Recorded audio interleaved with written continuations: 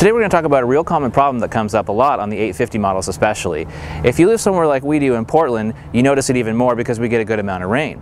It's become known to us over the years and happened to many of our own cars that as these cars age, for some reason the wiper arm, specifically on the driver's side, tends to unspring and unform a little bit so that as it sweeps here, it starts lifting and you get real poor contact on the windshield. That results in loss of visibility and a lot of unswept area that's right in your vision or your field of vision when you're driving. So today we're going to talk about how to fix it real easily. As you can see in the video here, at the top of the blade travel, it lifts way off the windshield. This becomes a big safety issue when you're driving because it's totally unswept and it makes it very hard to see. So a couple of the tools you want to have handy are a couple rags to help protect the wiper arm blade and a couple pairs of vice grips, channel locks. Now you don't necessarily need to use these, but they kind of make the fine tuning a little bit easier. Now to start off, we're going to start off without the tools. Now what happens on these things, and one of the things that becomes an issue is as the thing travels up, it lifts off this way. So essentially what we want to do is just bend the thing so that the arm itself is a little bit pushed down. Now there's enough flex and give in this that it's okay if it's pressing a little bit harder as you're down on the bottom here. So it's okay to do this. Now the issue becomes is getting it to bend the right way without torquing something the wrong way. So essentially what we're going to shoot for is keeping this part, the base of it, in place, and then taking this piece and bending it down. So we want this part, the actual arm, to move down in relation to the pivot. So to achieve this, I'm just going to start really rudimentarily. I start by holding this here, and the idea is to hold this part of it steady and push this part down. So you use this hand to kind of pull up a little bit while you push down on this to bend this piece down in comparison to that. So it's not a perfect art, it's just a matter of kind of giving it some muscle until you can feel it give a little bit, and then stopping every once in a while and checking. You're not going to get it perfect the first time unless you're a lot better at this than I am. So it's a matter of doing it a little bit, get the windshield a little bit wet, turn the wipers on, and watch the travel. Watch the swept area and watch to see if it's lifting.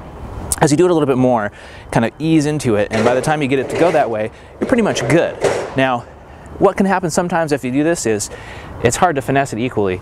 So sometimes the thing can torque a little bit this way or that way so that the blade is not angled just right, so it'll kind of want to chatter a little bit. We want this to be as straight as possible. Now when that happens, it's actually really easy, and this is where the rags and the vice grips and channel locks come in handy. All we need to do at this point is simply get the arm to twist a little. But again, like before, we don't want to have the whole thing torqued too much. We want it to be pretty even. So what we're going to do is we're going to use one set of the channel locks to hold it steady down here, and we're going to use the rag to protect it.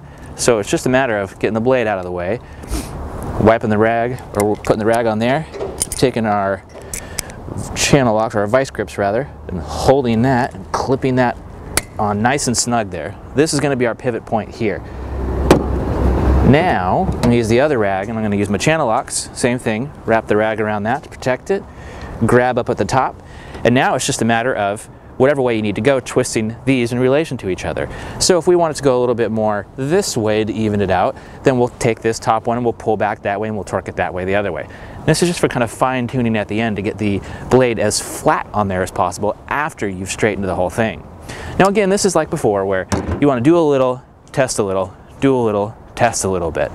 After you do that a few times, you kind of get the hang of it, see what it's all about, and should get a pretty good result pretty quickly.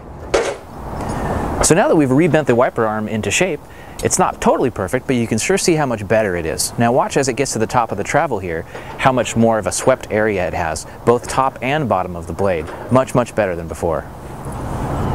So this is just a real quick overview of one simple fix that we found that works pretty decently.